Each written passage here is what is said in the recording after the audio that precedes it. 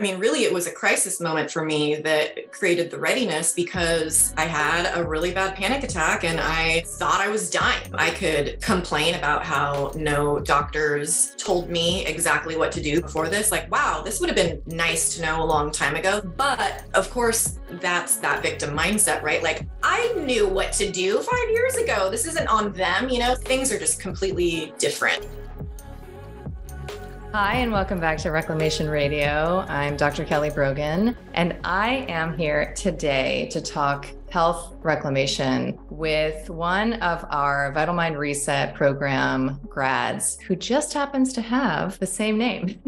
So welcome, Kelly Seibart. I'm really, really honored when she submitted. So she's not my patient, not my client of any kind. And I've just had the pleasure of interacting with her initially through her testimonials. It has just been a pleasure. I watched her testimonials and guffawed out loud. They're so hilarious and so poignant. It was like this incredibly pleasurable combination of sentimentally inspiring and also deeply comedic. So your charisma is something that needed to be fully realized, unlocked, and vitalized in this lifetime. And I'm just really honored to have played, any part in that process. So welcome, Kelly. Thank you so much, Kelly. Thank you for having me. All right. So you know that I am very, very interested in the archetypal journey, right? So this mysterious path that we are sometimes invited, sometimes catapulted onto, and sometimes largely avoidant and resistant to almost for an entire lifetime, home to ourselves, right? And so Jung talked about this as the individuation path and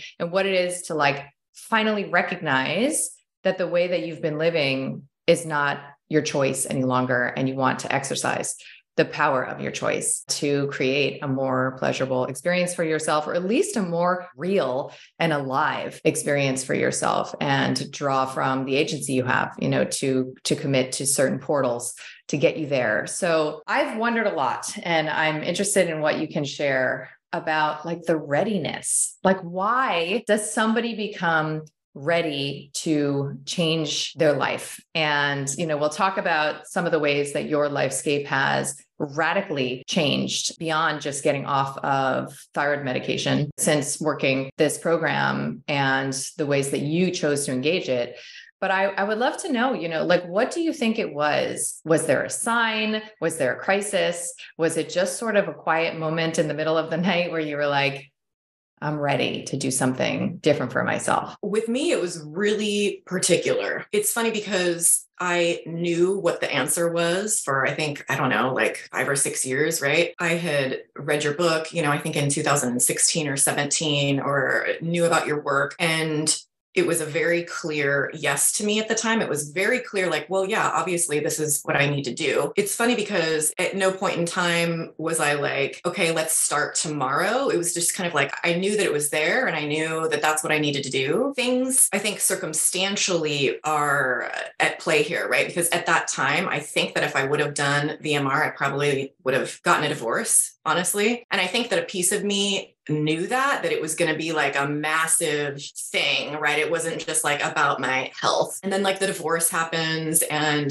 you get caught up in that and then caught up in new love and life happened, life is just going and going. And in the back of my mind, it's hey, you still need to do this. And then more time goes by and the little things start adding up that you don't think are that big of a deal, right? So I was doing a lot of things that were unhealthy and making a lot of choices that were not cool, including my diet and drinking too much alcohol and, my sleep was affected. I mean, I had this very long list of things that I was, suffering from, all while in reality, it was because I was making those choices. It wasn't I was being inflicted. I wasn't being broken. It wasn't my body was malfunctioning. All of my complaints were directly related to choices that I was making, period. I just started really disliking the way that alcohol was making me feel. And I started actually getting anxious when I was drinking. And I had this really bad string of panic attacks. It was because I started drinking around, well, not drinking, but I definitely was self-medicating in many ways,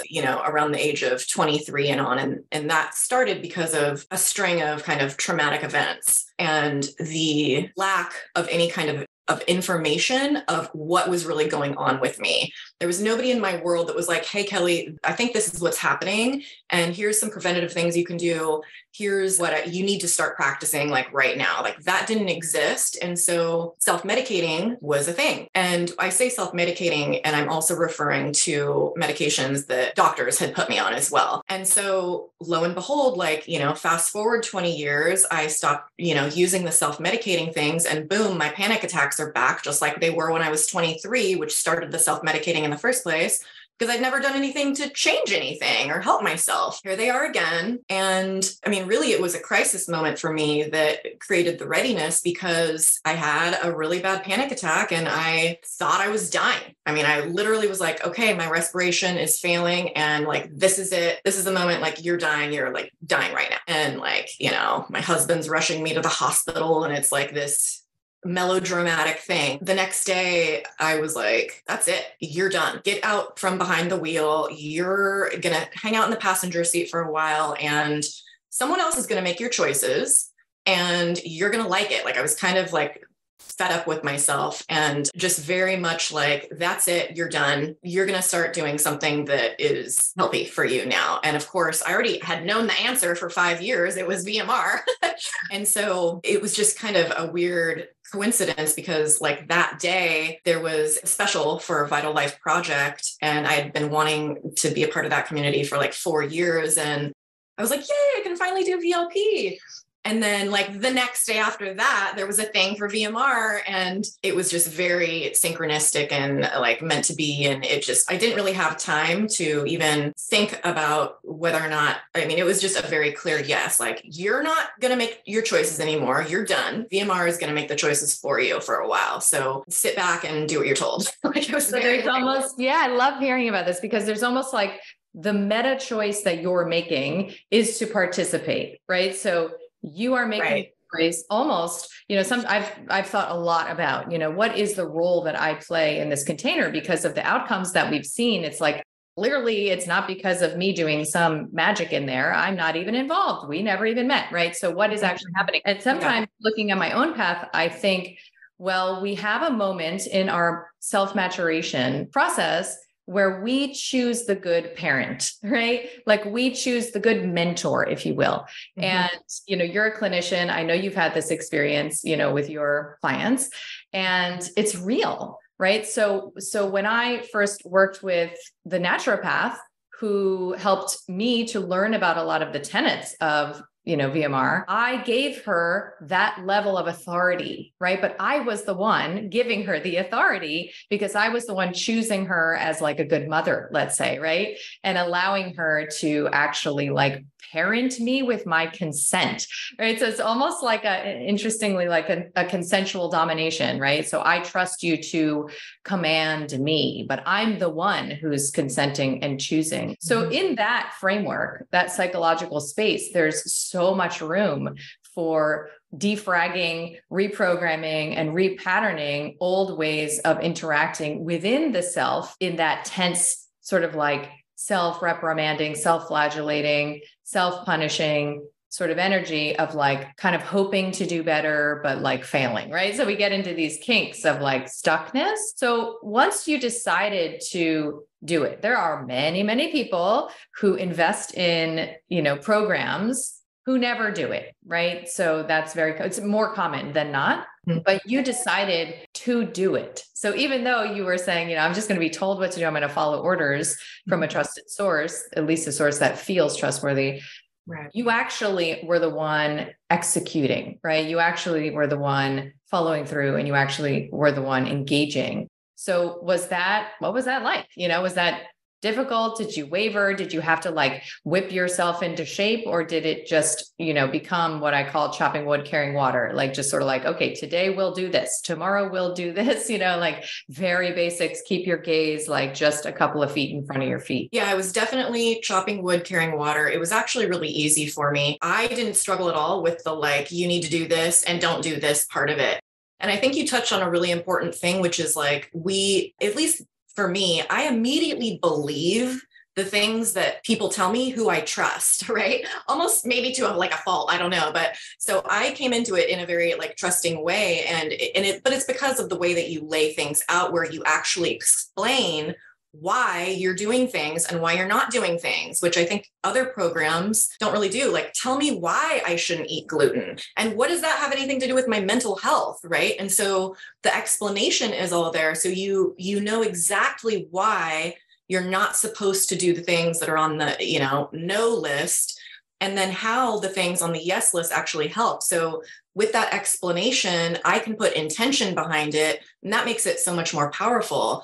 But for me, just doing the program in general, once I made the commitment, there was no room for messing around. I mean, I did everything exactly like to the T, like by the book. And that's for my own satisfaction of it, right? Because otherwise I'm like, well, if you don't do this or whatever, I just didn't want to have that wishy-washiness in my head of going, well, could it have been better? Or, if I didn't have the outcomes, like, oh, is it because I did that one day? No, like I didn't want any of that chatter. So, I mean, I totally stuck to the diet. I mean, even to the point where, like cacao is okay, on occasion. And it was like, no cacao, no chocolate, no turmeric lattes. Like I'm drinking water, nothing but Berkey water. I was hardcore about it, stuck with the meditations. I increased the meditations, did all of the journal entry and writing a couple times each. So I was very in it and enjoyed it being that way. Like it wasn't a chore. It was so enjoyable,